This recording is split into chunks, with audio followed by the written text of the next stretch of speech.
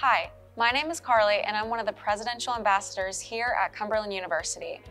Now that you've been admitted, it's time to set up your CAMS portal.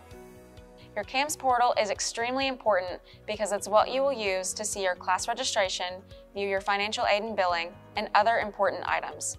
Before we begin, please note that you should complete these steps on a desktop or a laptop computer, not a mobile device, for everything to work properly. To get started, first go to cumberland.edu. You can access the login portals at the top or bottom of the home page. Click Student Login.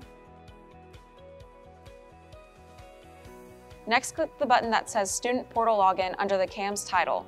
This will bring you to the password reset page. Click the link to Forgot Password at the bottom of the page.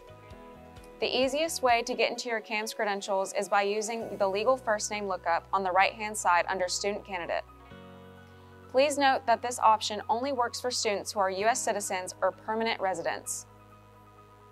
If you are an international student with no social security number, follow the instructions for international students on the left-hand side of the screen instead. Now enter your legal first name, legal last name, and then your social security number. Once that's done, hit Submit. Under the Processing Output section, you'll be provided your CAMS portal credentials, including your student ID number, portal handle, CU email, and printer PIN number. Please jot all this information down and save it in a place that you can easily reference for later. Next, click the Continue button. Please type in a password of your choosing, type it in again to confirm, and then hit Submit. You should be notified that your password has been successfully changed. Then click the link provided to take you back to the CAMS Student Portal login screen.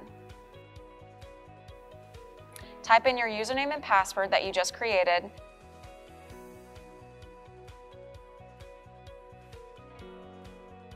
Select the appropriate term you plan to start at Cumberland. Then click Login, and you're all set. You successfully activated your CAMS Student Portal login account. We provided another video that gives you an overview of CAMS that we think you'll find helpful, so please watch that next. Keep in mind, we've also set up a Gmail account for you where faculty, staff, and other offices on campus can communicate with you. Be sure to look on our website for the instructions on how to access your Gmail account so you can check those important messages periodically. That's it for this video, and welcome to the Phoenix family.